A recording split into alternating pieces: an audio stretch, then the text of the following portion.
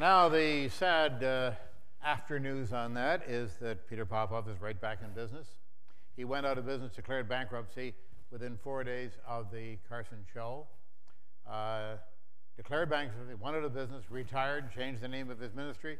We didn't hear from him for quite some years. He's on the Black Entertainment Network now. He's got an organization called People United for Christ, and he does exactly the same thing. He's right back in business, continuing on just where I made him stop for at least a few years. Now, don't you think, you folks here at the Space Flight Center, that you're free of guilt? I'm coming after you right now. Edgar Mitchell, remember that name? Article from the New York Times some years ago after Edgar Mitchell returned from a lunar trip. And it said that he had done really wonderful things. This is what the New York Times article reported. Then I will tell you what really happened. This is the contents of the New York Times report. Edgar Mitchell, astronaut, did an experiment unknown to the folks at NASA, which was not scheduled and was strictly his own idea. He cooperated with Duke University back on Earth, where parapsychological research has been done for some years now, in a small ESP experiment whereby, at a prearranged rest period on his way back from the moon, but still many, many miles out in space, he, with a scrap of paper and a pen, constructed a small deck of ESP cards, similar to those cards you saw there. 5 symbols of each, making a deck of 25 cards. He thoroughly mixed them. Then he concentrated on them one at a time during the rest period. Then he put them in a paper clip and brought them back to Earth with him, and he sent them off to Duke University, where they were analyzed for accuracy, because there was a psychic back on Earth named Olaf Johnson in Chicago who was concentrating at that very same moment to see if he could pick up the telepathic image from far out in space.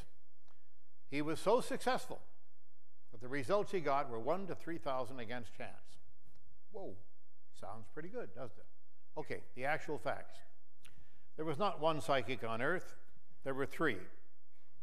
The other 2 aren't mentioned because they didn't get anything. The results were pretty bad.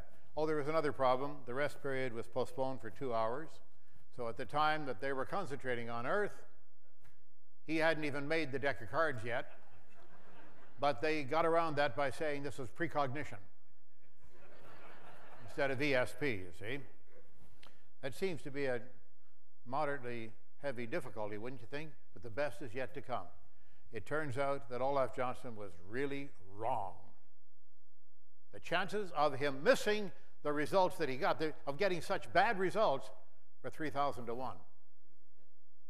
It was a negative result. He missed grandly and spectacularly so badly that to get bad results like that, the chances were 3,000 in 1. That's the so-called ESP experiment that was unknown to NASA, but done with Duke University back on Earth. This is the kind of thing that happens, folks. This is what the New York Times reported in the New York Times, yet they found out subsequently, I made sure they found out what the conditions actually were. They never ran another story because they referred to that in their language as a non-story. Somebody goes missing in the Bermuda Triangle, gone for 3 days.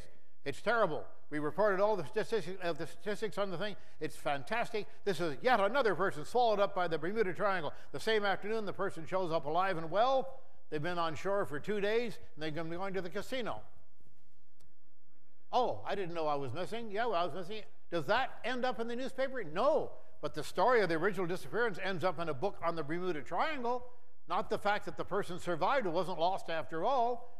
That's what the media does. So the belief in the paranormal, the occult, and the supernatural that we are so plagued with presently, I lay at the feet largely of the media. Fox Network told the American public that we've never been to the moon. Millions of people believed it. I got a letter just recently, it's on my webpage this week, as a matter of fact, from Arthur C. Clarke, who said, I can't believe that 20% of the American population is so stupid. That's not a technical term. That's what the term is that he used. He says, I really can't believe. How do they explain all of the people that had to be silenced. There was something like 160,000 people that were in on that hoax. With Watergate, we only had 4 guys and we couldn't hold on to the secret. Who was it who said that, I guess it was Ben Franklin, bless him, he said so many good things, didn't he, down through the years.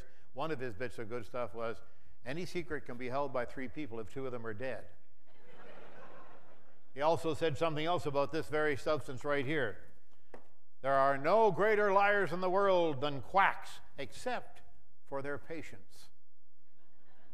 So Ben, there's 2 for you right there. We need more guys like Ben Franklin who will speak plainly and come out in front of audiences like this and speak plainly, and I hope I have done so today. I have another videotape to show you.